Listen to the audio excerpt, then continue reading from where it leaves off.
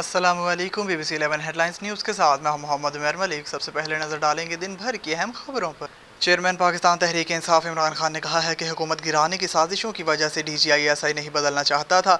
इमरान खान ने social media पर podcast में गुफ्तगू करते हुए मुनहरिफ होने वाले अपने पुराने साथियों जहांगीर तरीन और अलीम खान से इख्तिलाफात की वजूहात से पर्दा उठा दिया। इन्होंने कहा कि मुल्क की मफादात पर समझौता किए बगैर अमरीका से दोस्ती चाहता हूँ, मेरा जुर्म आज़ाद खारजा पॉलिसी थी।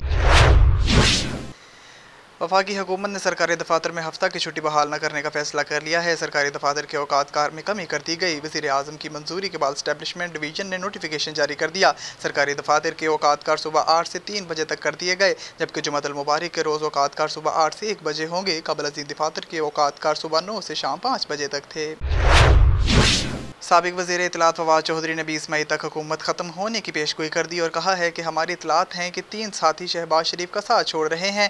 इस्लामाबाद में प्रेस कॉन्फ्रेंस करते हुए फवाद चौधरी ने कहा कि साल के आखिर में गंदम की खरीदारी न होने से आटे का बहरान पैदा हो जाएगा। पीपल्स पार्टी को राज़ी करने के लिए पंजाब का पानी सिंध को दिया जा रहा है।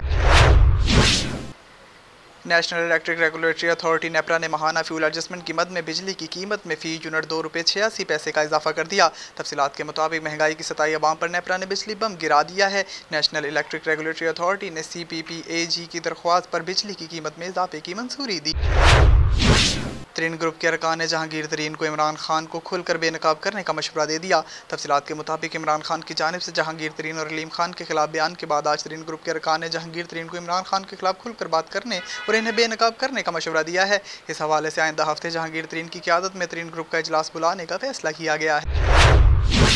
शेख रशीद ने हनीफ अब्बासी को वज़ीर आज़म को मुआवने ख़ुसूसी बनाने का इक़दाम हाई कोर्ट में चैलेंज कर दिया। तफसीलात के मुताबिक हनीफ अब्बासी को वज़ीर आज़म का मुआवने ख़ुसूसी बनाने का इक़दाम इस्लामाबाद हाई कोर्ट में चैलेंज कर दिया गया। अवामी मुस्लिम लीग के सरबराह शेख रशीद अहमद ने हनीफ अब्बासी के खिलाफ दरख्वास्त जमा करा दी, जिसमें वफाक को बज़रिया सेक्रेटरी काबीना और मोहम्मद हनीफ अब्बासी को फरीक बनाया गया है। मकबूजा कश्मीर में भारतीय फौज की जारहियत में मजीद 3 नौजवान शहीद हो गए। कश्मीर मीडिया सर्विस के मुताबिक जन्नत नज़ीर वादी के ज़िला इस्लामाबाद में काबिज भारतीय फौज ने दाखिली और खारजी रास्तों को बंद करके सर्च ऑपरेशन किया, जिसके दौरान बुजुर्गों और बच्चों को भी तशद्दुद का निशाना बनाया गया। कौमी क्रिकेट टीम के साबिक फास्ट बॉलर और लाहौर कलंदर्स के कोच आकिब जावेद ने नौजवान क्रिकेटर आसिम खान को क्रिकेट छोड़ने की तजवीज़ दे दी। निजी TV चैनल को दिए गए इंटरव्यू में लाहौर कलंदर्स के कोच आकिब जावेद ने कहा कि अगर आसिम खान अपनी फिटनेस पर काम नहीं कर सकते तो इन्हें क्रिकेट को खैरबाद कह देना चाहिए। कोरंगी में ज़िया कॉलोनी और चमड़ा चौरंगी से ट्रांसपोर्ट माफिया ने सुप्रीम कोर्ट और सिंध हुकूमत की जानिब से बस स्टैंड को सोहराब गोड मुंतकिल करने का हुक्म जारी किया गया था और गैर कानूनी दफातर को सील करने का भी हुक्म किया गया था, जबकि ट्रांसपोर्ट माफिया वालों ने ज़बरदस्ती गवर्नमेंट की जानिब से लगाए हुए पाबंदी को तोड़कर फिर से काम जारी कर दिया। अंधेरी नगरी चौपट राज गवर्नमेंट की तरफ से लगाए हुए पाबंदी तोड़ने के बावजूद कोई नोटिस लेने को तैयार नहीं। 7 शरीफ से वक़ार अली मल्लाह की रिपोर्ट शामिल करेंगे। 7 के सियासी समाजी शख्सियत मरहूम ज़फ़र हुसैन बाजारी की 5वीं बरसी तकरीब बाजारा में मुनक़िद की गई। सिंध भर से चाहने वाले दोस्तों, अजीज़ व अकारिब समेत बड़ी तादाद में शहरियों, इलाका मकीन और मोअज़्ज़ीन ने शिरकत की। बाजारा की मशहूर व मारूफ शख्सियत ज़फ़र हसन बाजारी की 5वीं बरसी तकरीब उनके आबाई इलाके बाजारा में मुनक़िद हुई। मरहूम के साले सवाब के लिए कुरान ख़वानी की गई। बरसी तकरीब में शहरियों, इलाका मकीनों ने मरहूम ज़फ़र हुसैन बाजारी की मग़फ़रत के लिए दुआएँ मांगी।